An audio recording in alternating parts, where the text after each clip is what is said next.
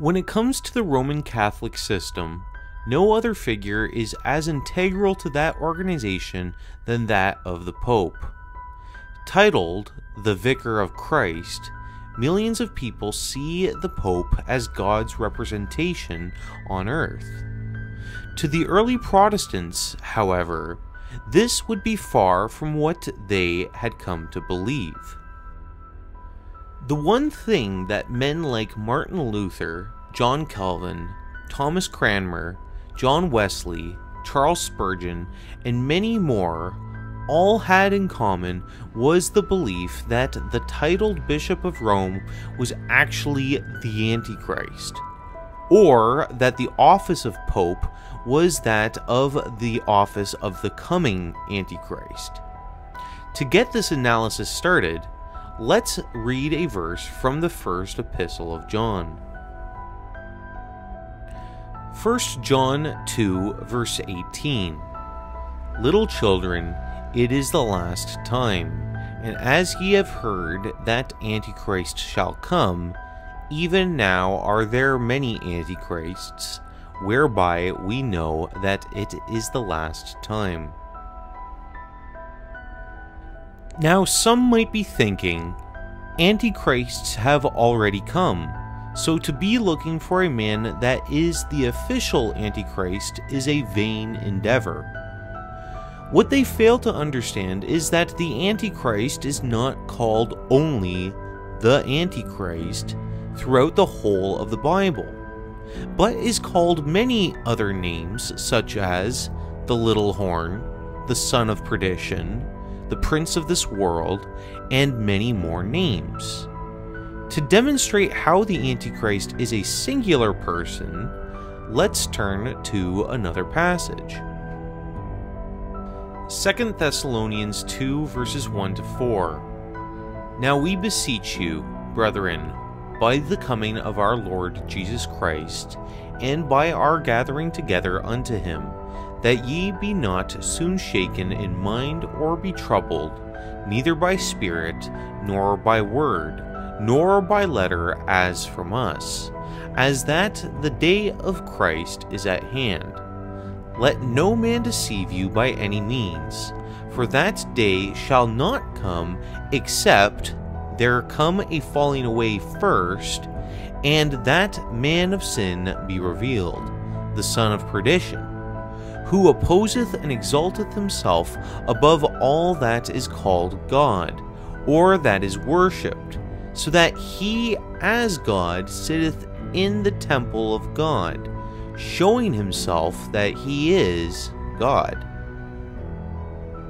As Paul was redirecting deceived believers who were being told that the resurrection and ascension of the church had already taken place, he affirmed that a falling away was to happen first in order for the man of sin to be revealed. It would be foolish to think that the falling away took place in the 1st century. So let's continue with the context that this is a future event. It is after this apostasy that the Antichrist would establish himself in the Temple of Jerusalem as to be on the same level as God. Did this take place in the 1st century? Nope. Here's how we can know this through the book of Daniel in chapter 9, as the angel Gabriel is revealing to Daniel a prophetic outline as detailed in the course of 70 symbolic weeks.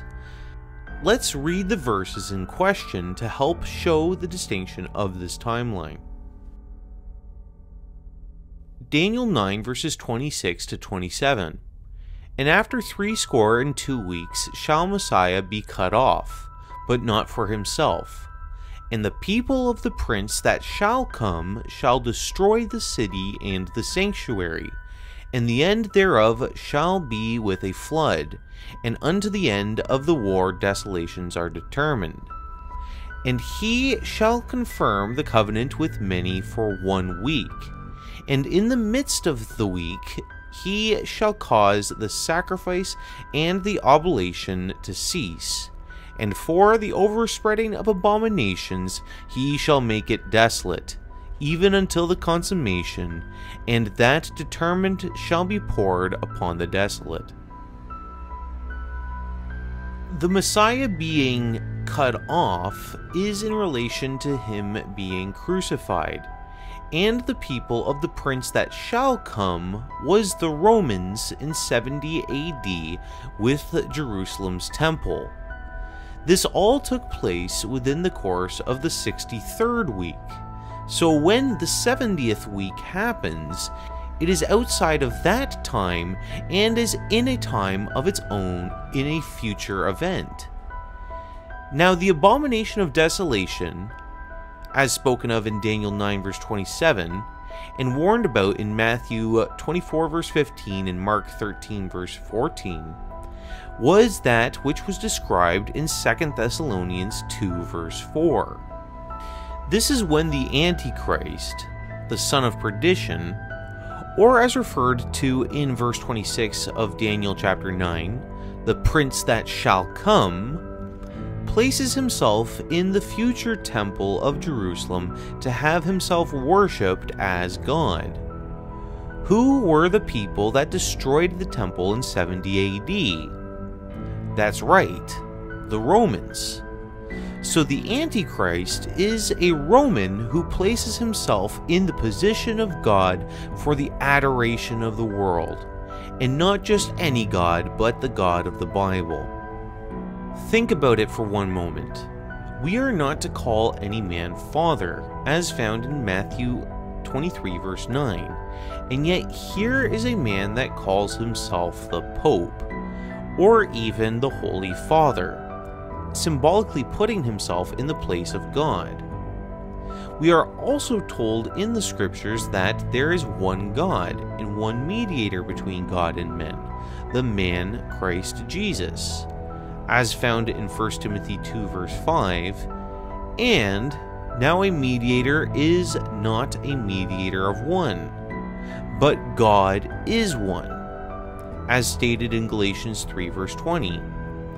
Something to also consider is what Lucifer said in Isaiah 14, how he boasted about one day being at the same level as God, and then finally exclaimed, "I will be like the Most High."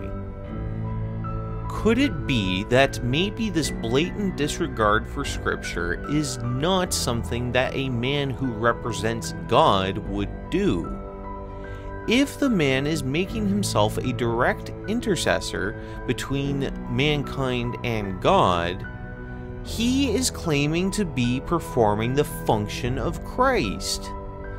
Jesus Christ is the only mediator between God and man. If someone is trying to put themselves in the place of power only God can have, they are a liar and a deceiver.